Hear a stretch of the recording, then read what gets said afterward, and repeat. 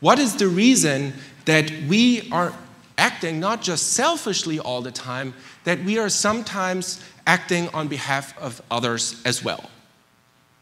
So one possibility is that we learned this from our parents or other adults. More generally speaking, maybe we have absorbed the norms of our culture that tell us that it's a good thing to be altruistic and a bad thing to be selfish. And there's very good reason to believe that there's some truth to this. After all, society really values altruistic individuals and does not like selfish individuals very much. And also in scientific studies with adults, we find that adults think about the implications and the social norms of their behaviors, and that might lead them to be more altruistic in certain situations than others. However, is this everything? Are we born selfish? And it is upon social norms that overdevelopment reprogram us towards becoming altruistic as well. And as Maria mentioned, very many people, and the predominant view in many disciplines is that children are kind of selfish, and then it is really upon society to change that. What I want to do today is convince you that this commonly held belief is wrong.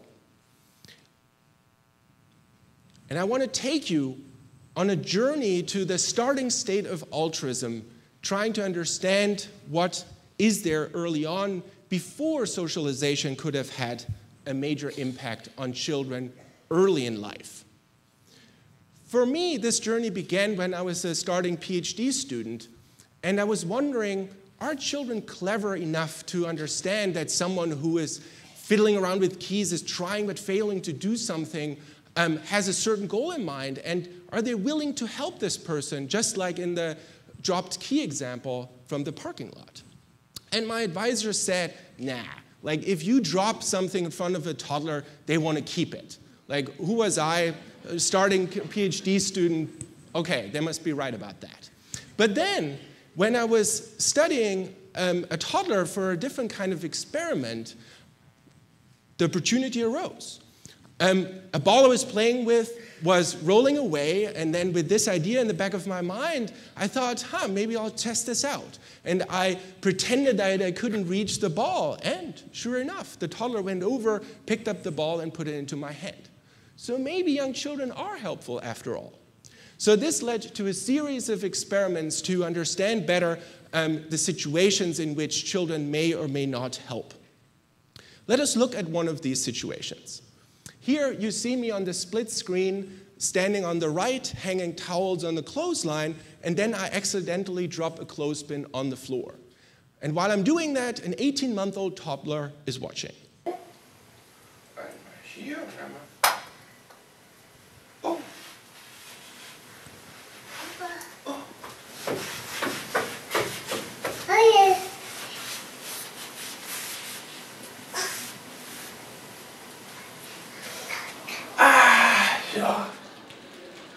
All right. So what I found in this study is that children in this kind of situation in which I drop something accidentally, they will frequently pick it up and give it to me, right? However, you might wonder, why exactly is this child doing that? Maybe the boy thinks that clothespins don't belong on the floor. Or they just give it to me because they want me to repeat the action, or they just see this as an opportunity to interact with me. So this is why in this task we included a control condition here in red, where it was the same basic physical situation, but it did not present a problem to me. So namely, I would stand there and throw the clothespin on the floor and not reach for it. But in this case, children don't pick it up and give it back to me. So by contrasting this experimental condition in which the clothespin on the floor was a problem because it did not match my goal, they helped. And in a control condition in which they could do the same thing, but it wouldn't help me, they wouldn't do it. So maybe they are actually quite helpful. Let's look at another situation. So in this case, I first put a stack of magazines into the cabinet, then went to the other end of the room to get more magazines, and then this happens. Oh!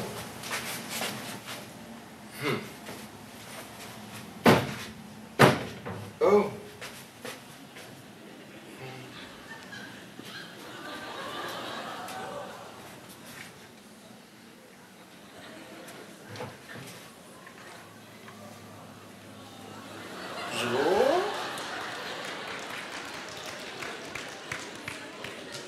All right, again, we found that in a situation like this one, children would frequently open a door so that I could put my magazines inside.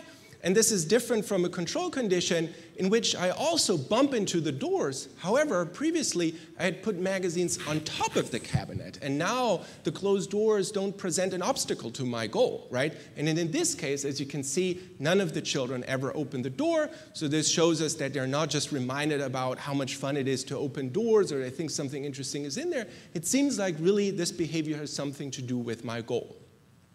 So when you see these kinds of situations, it's kind of impressive and certainly funny, but you might wonder, can they infer a goal they have never seen be achieved? Because in these situations, they have seen me before achieving my goal, so maybe they're just reminded of this.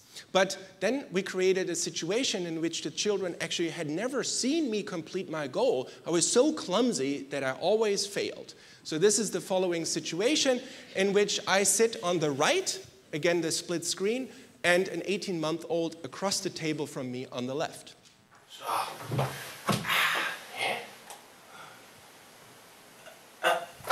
Oh.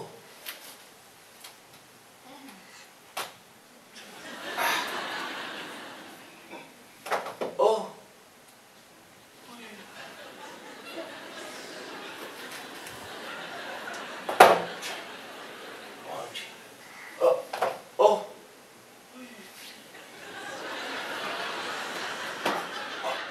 All right.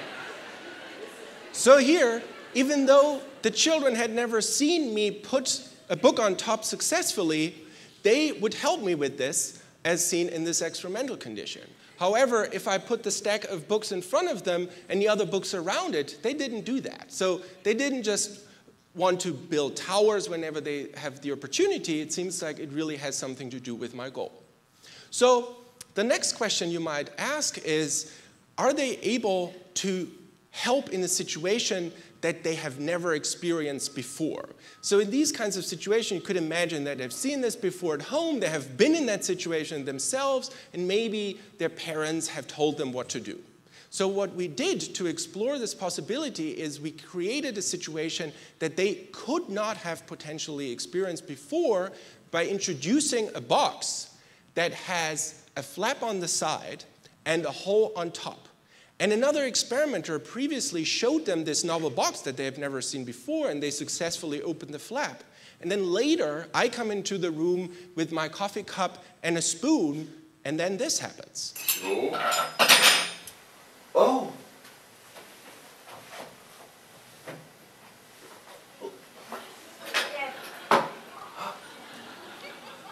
Ah, super, kann ich wieder umrühren.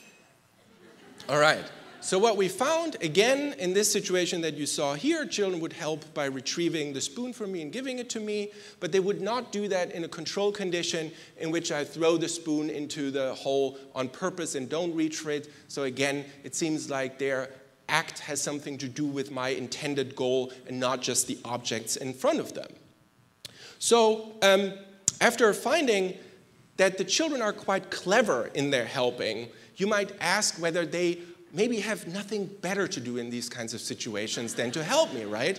So how boring to just hang out with mom or something. So maybe this is the reason.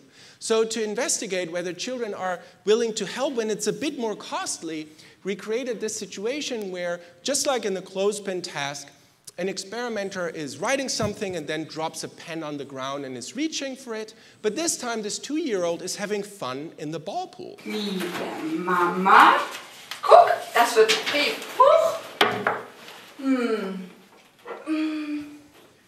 Na sowas. Na sowas.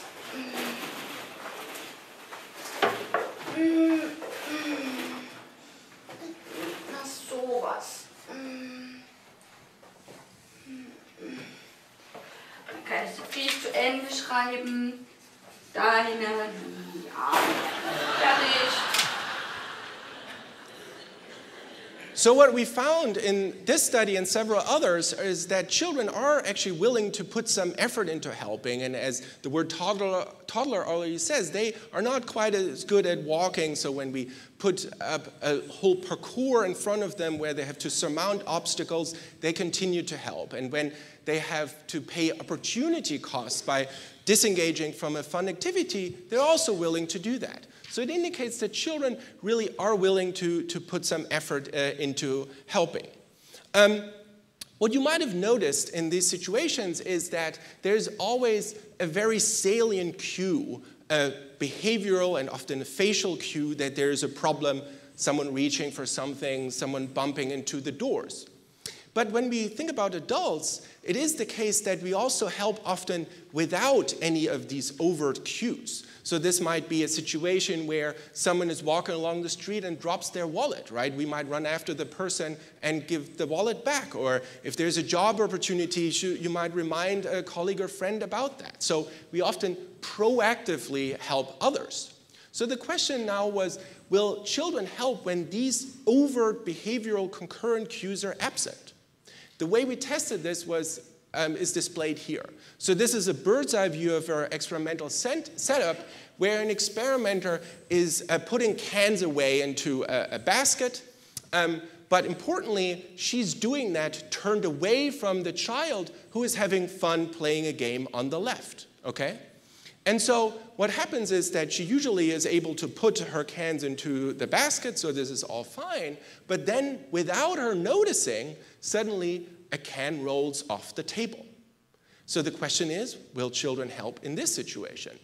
So here's a video of a 2-year-old who witnesses how she's doing stuff over here, and then a can drops down.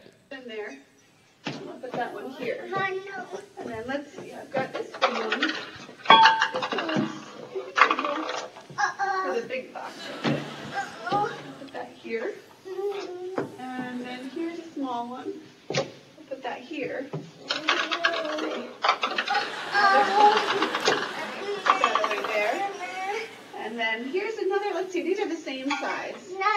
Let's put that here. And put this one here. All right. And what we found is that starting around 2 years of age, children are willing to help in this situation. So they're able to understand that even though the person did not even notice it and therefore could not provide any cues, this is not what she wanted, and I will help her with this.